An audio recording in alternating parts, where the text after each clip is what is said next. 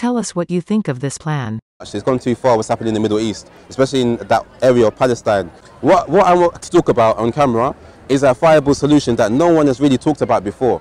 Hopefully Benjamin Netanyahu gets this. Maybe send this video to Benjamin Netanyahu headquarters and see what he says.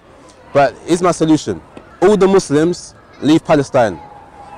What did you say? Yes, I'm saying again. All the Muslims that are in that area leave Palestine. Okay, leave the area. Okay, with the condition. Okay, there is if you like, a ceasefire, and there is a commitment. Okay, to a war. Okay, between the Muslims and those people who want to fight for Israel. Okay, Israelis can have a 1 million man army. They can have a maximum of 1 million army. Okay, the Muslims can have a maximum of 12,000. And that battle takes place. The one who wins that battle gets that land.